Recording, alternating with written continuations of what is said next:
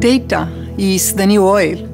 But just like crude oil, you need proper tools and processes in order to refine it. Similarly, the real value of data does not depend on how much we can extract it.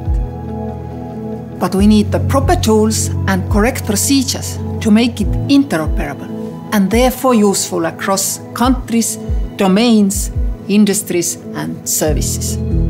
This calls for a shared vision and common standards. Whoever manages to create this will have an enormous advantage to develop growth and innovation. So, let me present our smart connectivity concept. We envision, in the foreseeable future, that the 3Cs region will be a global hotspot for smart mobility and energy innovation. Smart transportation corridors will cover the entire region. Goods will move seamlessly from factories via autonomous on-demand vehicles, which will then travel on smart roads and railways to smart logistics centers without the friction caused by labor-intensive human work or piles of paperwork. Interoperable smart grids will intersect the region. Our people will not just be energy consumers, but also energy producers at the same time. Innovative renewable energy technologies will be widespread and accessible to all across our countries.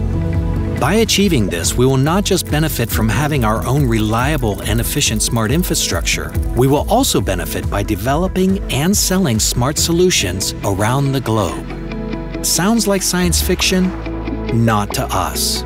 The data is out there, and the technology to harness it already exists. Let's not wait any longer to make this science fact. In a nutshell, smart connectivity is a digital layer that links our physical infrastructure in transport and energy. On top of this, various services can be built that allow companies to develop and run business models spanning the entire region. How can we achieve this? The most important issue here is trust. We must first empower people with a secure, state-guaranteed digital identity that is interoperable across borders and can be used for both public and private services.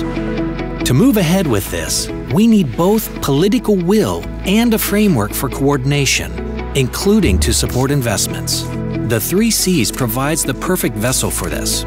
We will start by developing common standards, enhancing cybersecurity, and integrating digital identities. This will create a secure data space that will, in turn, support new business models and emerging technologies. This smart connectivity concept fits very well with one of the European Commission's top priorities, which is creation of a common EU data space. But we think we have a competitive advantage over the rest of the EU because we have fewer legacy systems to hold us back. The 3Cs region can emerge as a leader in data and digital connections, not just for Europe, but for the whole world. Let's get started on our smart connectivity today.